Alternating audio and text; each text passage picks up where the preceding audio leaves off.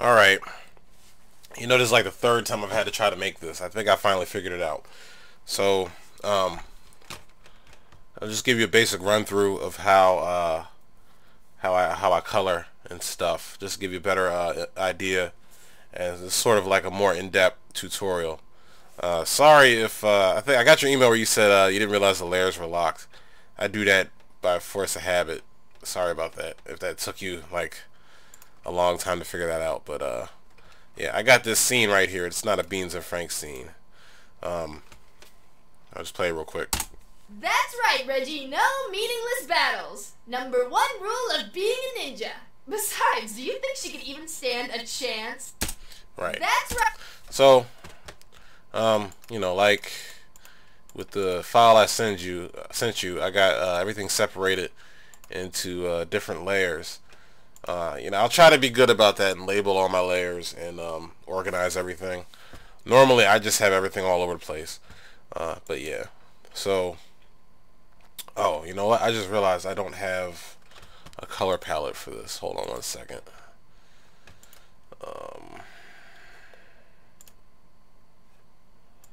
Bear with me. Hang on. This one. Disregard how I name my files.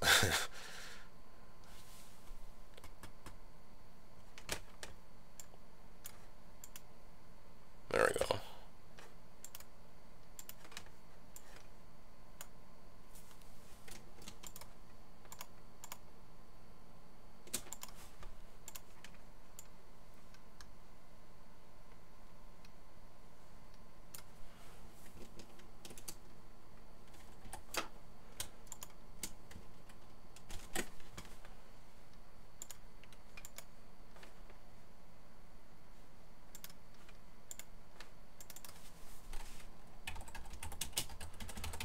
You always want to get in the good habit of naming your layers while you're working on them. So, oh, excuse me. I gave you a pre-made color palette, but I'm just gonna eyedrop from this thing. So normally what I'll do is I'll do the flats first, and I got everything separated. The mouth and the body are two separate layers. So I think actually what I'm going to do the mouth first, just because there's so many keys for that, so many frames. So actually don't have a color palette for the mouth, pink, but it's just pink and white. Oh, one thing you can do, I just thought about this, for the whites. You got to color a lot of white things, and sometimes when I'm animating, I'll have something filled white, and you can't see it against this white background. So if you go up here to modify, document, and then right here where it says background color, you can change this to a dark color, so you can see your whites. So I usually use like a gray or something, or whatever. So that way, if you got anything that's already white, you can see it, like her teeth right there. But yeah, so like I said, I use a lot of keyboard shortcuts. So I'm using paint bucket is K. I'm also going to be using the line tool. Line tool is N. Arrow key, this one right here, is V. And then I'm also scrubbing through the timeline using what are these keys called? The period key and the comma key. They're like two arrows, so you can go in the direction that the arrow is pointing.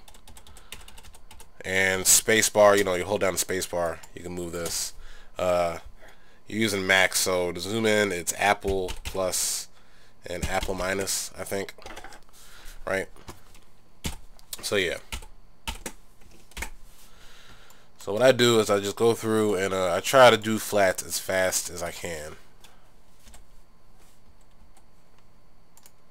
Okay, so you see what just happened? One thing I don't think I covered is with the paint bucket. The paint bucket has these options with it where if you got a line that's not closed, like normally if you have a line that's not closed, it won't fill. It has to be closed. But the paint bucket has these options where you can make it automatically close the line for you. And normally for this type of thing, I either try this one, Like I'll stick with these first two. Don't close small gaps, or if that doesn't work, I use this one, the second one. So I'm gonna Control Z, and that works. The reason I stick with this one, the only time I use this one is if the previous one doesn't work. So if this doesn't work, I'll go to this one. If that doesn't work, I'll go to this one. And then, you know, if I have a problem, I'll do my zoom trick where if you zoom out, because of the way Flash scales, it's not like Photoshop where if you make a line, it stays the same width no matter what level you're zoomed into. With Flash, when you zoom in and out, it changes your line quality. So, like if I'm using a 0.3 line and I zoom in, it's going to make that line thinner. And if I zoom out, it's going to make that line thicker. Even though technically it's the same line, depending on where you're zoomed. So, the same thing goes for like pre-made lines. So if I have a gap and I zoom out, if I zoom out really far, it's shrinking the lines. So it's presumably closing the lines. If that makes sense. I don't know if I'm making sense. Whatever. But yeah, let's go color this guy real quick. And I try to do this as fast as possible because you don't want to spend too much time. Whoops. You don't want to spend too much time doing flats. This is my least favorite part of the animation process.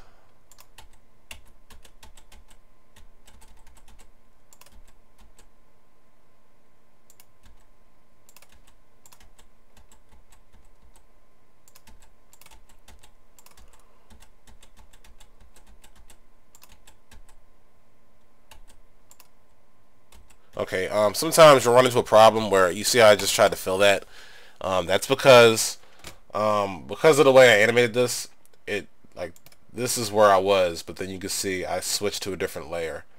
So just drop down to this layer and it should work. One thing I do, I keep my layers locked.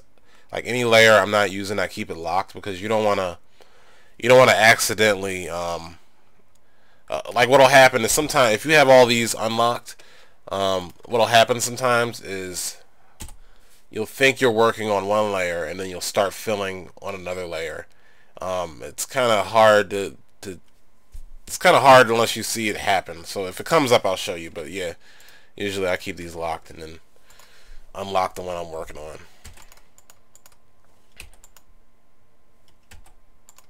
Oh, I'm still in the wrong layer. Huh.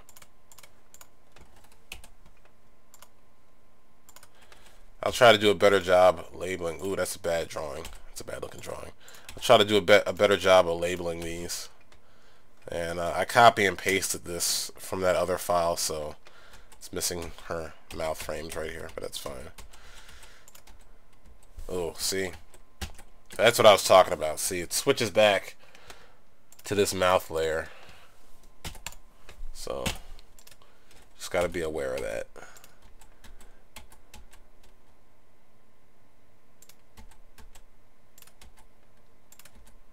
Try not to mess you up too much by doing that.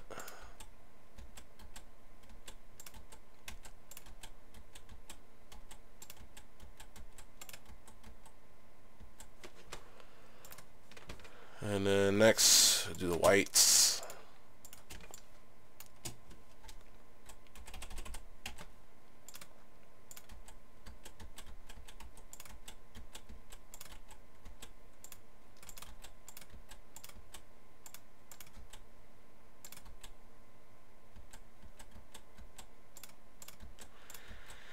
Yeah, but like I said, this is like the third time I've had to do this tutorial video because I was having audio problems.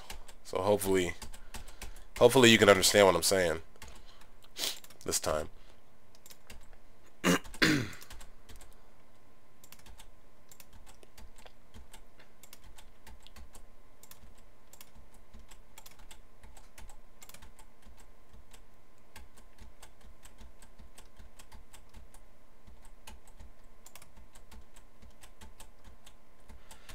And the thing I learned about coloring is it always seems like more work than it actually is. At least for me. This isn't like my least favorite part, having to go through and do this.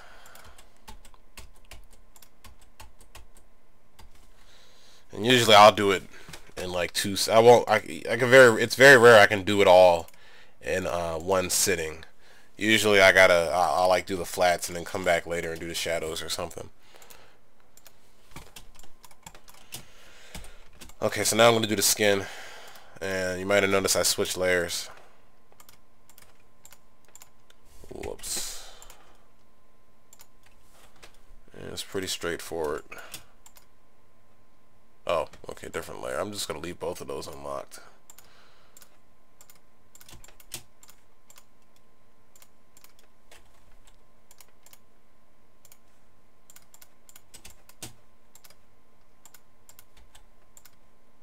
Ugh, these are some bad looking in-betweens. I hope nobody watches this frame by frame.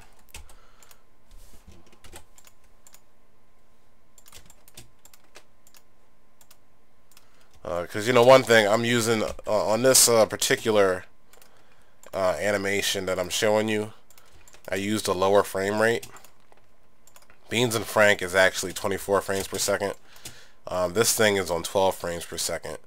So using a lower frame rate sort of lets you get away with doing terrible looking in-betweens. But I used 24 on Beans and Frank, but just because it gives you some more options and stuff as far as like doing like animation smears and stuff like that. But whatever.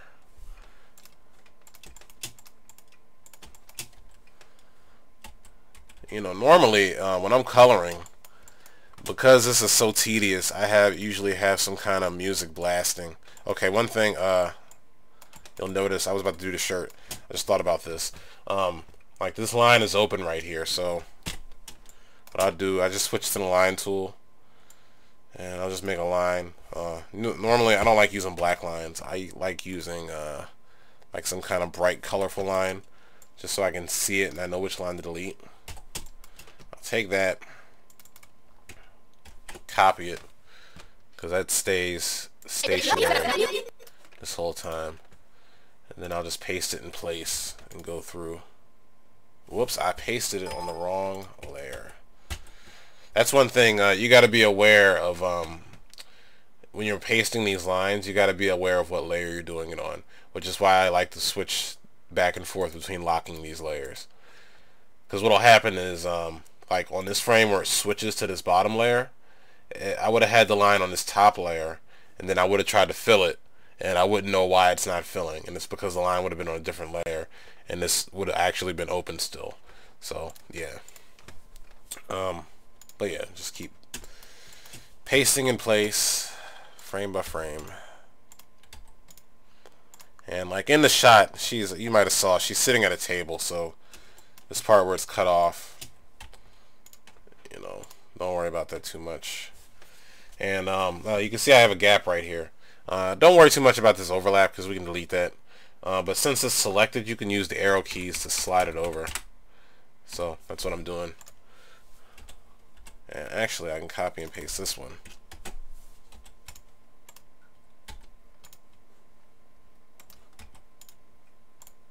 Paste in place will save you so much time, just in general. So we did that. Switch back to the paint bucket.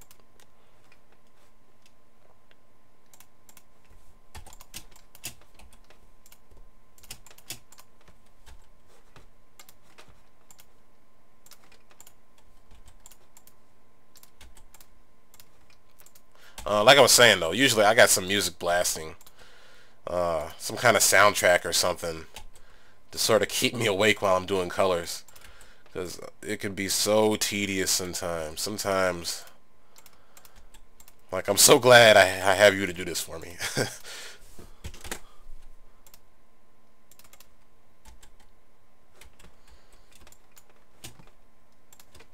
It's kind of hard to sit here and do this in silence. So this part of her hat I'm going to leave open because that has a shadow on it. So I'm just going to leave that. If you want to get, like, some of these, I can see where it's, like, cutting off right here. You can just zoom in and get that.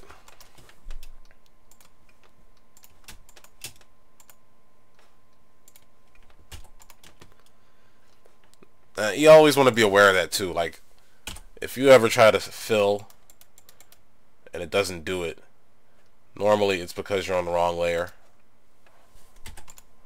You just switch to another layer.